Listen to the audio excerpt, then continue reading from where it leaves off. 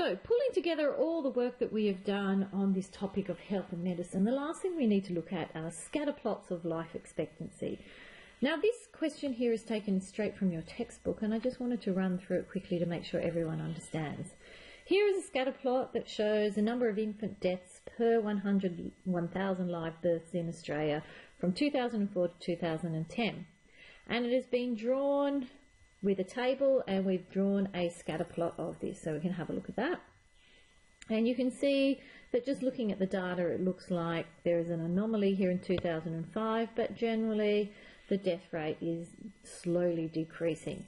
So the first question says, what percentage of babies died at birth in Australia in 2005? Well, in 2005, we can read it off the graph, and we can see that 5% of the children died. Now, part B says use a spreadsheet to construct a least squares line of best fit for this data and find its equation in the form of y equals mx plus b. Now, the thing is, part of the course description is that we have to be able to do this information on in an Excel spreadsheet. So, what I'm going to do is bring up an Excel spreadsheet, and I'm going to run through with you what you would have to do in order to produce this, and then I'd like all of you to have a go at doing that in your own Excel files. So what I have here is I've just opened a blank Excel document, and I'm just going to place in this document the same table which is in the example. So I'm just going to start in here, and I'm going to do a heading for year, and underneath it I'm going to do deaths per 1,000. And what I might do is I'm just going to make that column a bit bigger, and then I can put my numbers in. We've got 2004, and then I've got 2005, 2006, and so on and so on. So once I have all of my data in, and now I've put it all in, I'm going to highlight the cells that I want to do, and we need to insert, and we need to make a chart. So we're doing a scatter plot. So here is a scatter plot, and we just want some dots. And here it is. It comes up looking exactly like this. I can press plus, and I need to give my axis a title. So in here, what I want it to be is I want it to be deaths per 1,000. And it seems to me I didn't do that particularly well.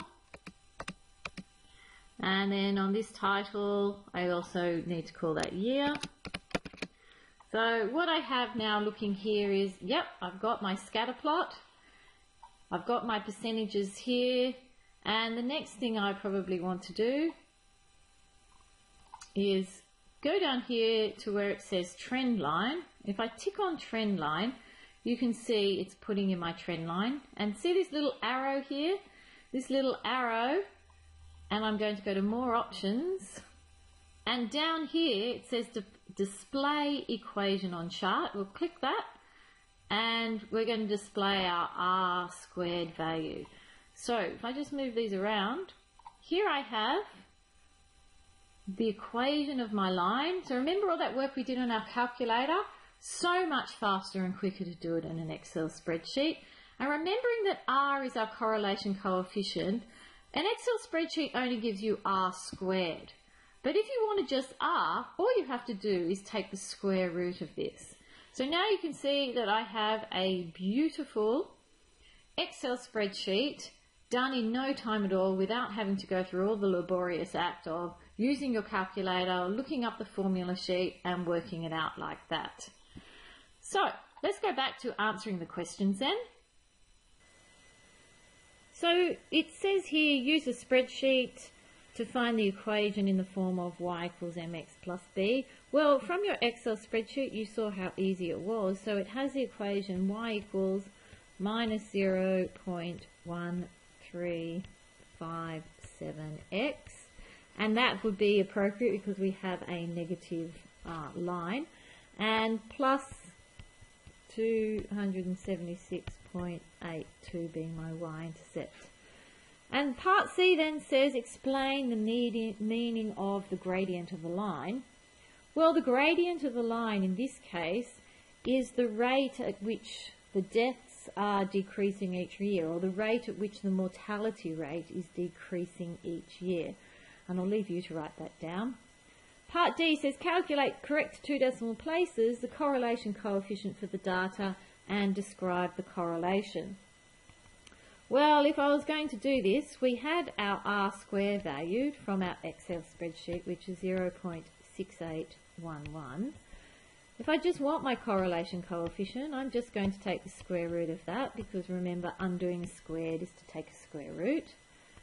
And if we do this, you get 0.825287 and so on, which is approximately equal to 0.83.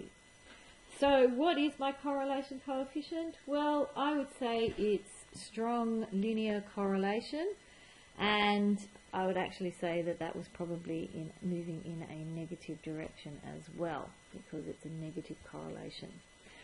Part E says, do you think the mortality rate will continue to decline, and justify your answer? Well, I would say that yes, the mortality rate will continue to decline. And the reason probably would be because of advances in medical technology, or advances in healthcare, prenatal care for parents, and so on. So as long as you can relate this question back to the real world, there's not going to be any problem with it. Okay, so that's all there is. Let's hope that you have no problems with this work.